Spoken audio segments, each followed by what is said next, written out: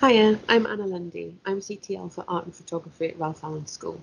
I'm going to run through the PowerPoint with you now that I would normally show you during our open evening, but due to COVID restrictions, we're all online.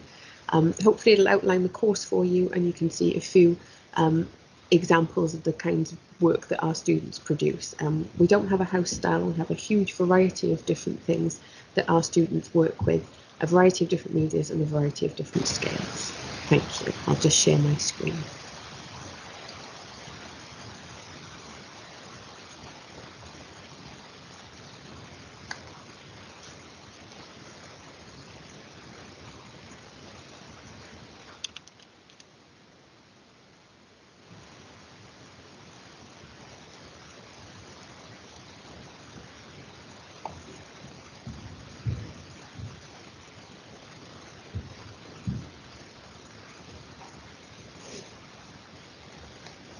So, welcome to our sixth form virtual open evening. I'm just going to run through the PowerPoint and then show you some lovely examples afterwards of our students' work. We have a 2-year A-level course. The AS was disbanded quite a few years ago now, which does leave us with a better introduction, I believe, to our course and a bigger freedom for our students to experiment. We start off with a range of mini projects. We do 2D and 3D media in a variety of different scales. We encourage our students to develop and refine their ideas. So from the initial artist research all the way through the experimentational stages into developments and sort of testing out different things before they arrive at their final outcome.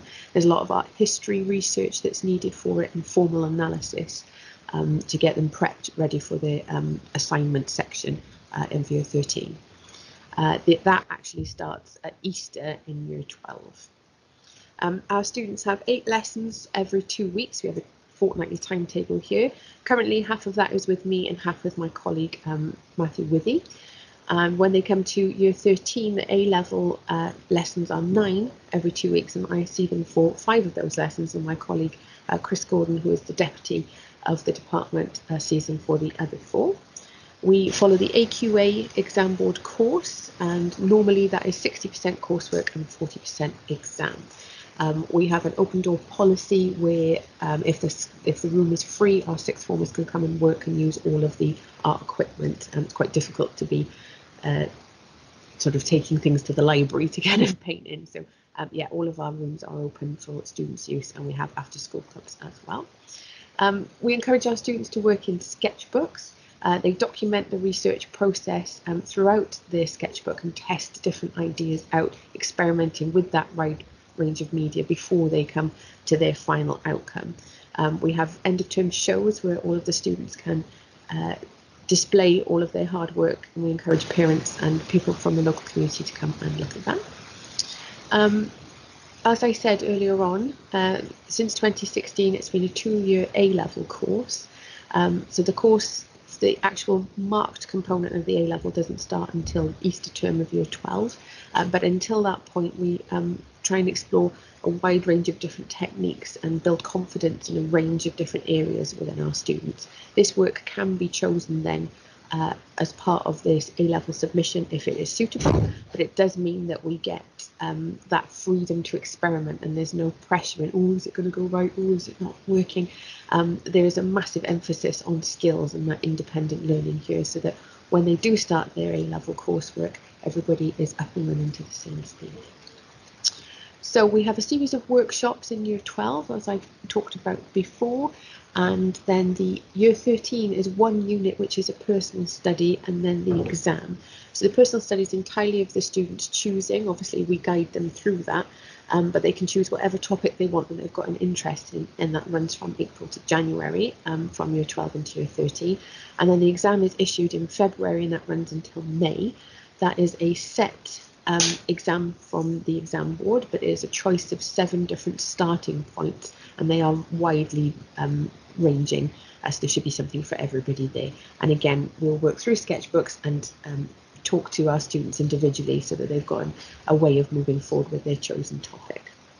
These are our results. So I've got historical results kind of working through over well, since I've been in charge, basically. There's lots of different lovely bits of data on there, if data is your thing. But basically, we have 100% pass rate, and you can see that mostly it's up in the 90s, our A star to C grade. We are fortunate that most of our students choose to go on to higher education for an arts-based course later on. Mostly go to Trowbridge or Bath. We do have people going to Bristol or to specific universities that offer the foundation course ready for that chosen degree that they're going into.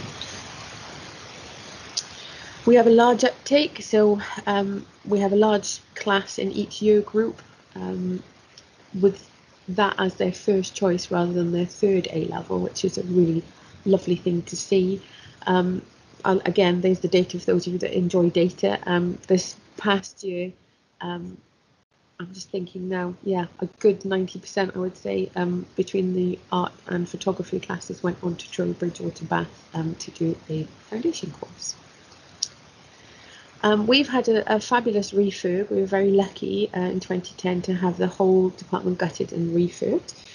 We've got a brand new ICT suite as of 2018 with all the latest Photoshop fabulousness on there. We can use that for photography and art.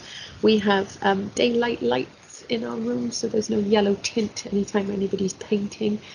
We've just this month got 10 brand new DSLR cameras for use within our department as well. This is kind of the bit of the night where I would normally go, and this is why we're here. So these are the perks. We've done them pre-COVID, and hopefully post-COVID we can resume this. But we do encourage people to see art face-to-face, as it were.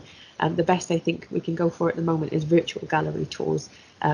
The Met has an amazing virtual gallery tour to have a look at, but when we can have the chance to do it, we will go back out and see these fabulous works face-to-face.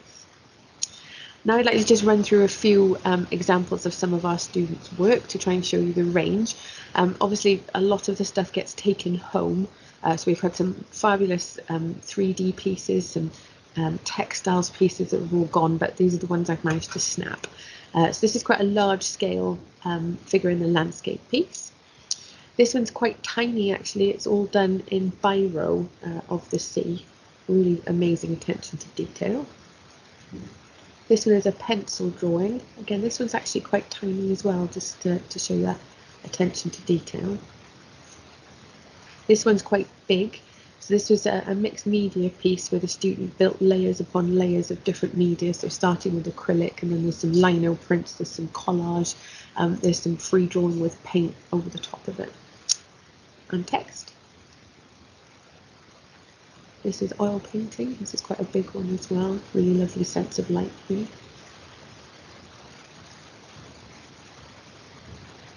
It's a nice composition here, a bit of reflection on the hand. Quite tricky to draw hands.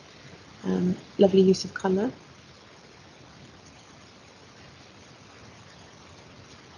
Again, really nice use of colour. Landscape piece.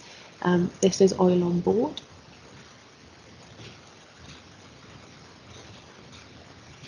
This is quite a large piece from Seascape. The paint here is very thick. The student used a palette knife towards the front to get the texture on the rocks, but did lots of brush blending in the background to achieve that.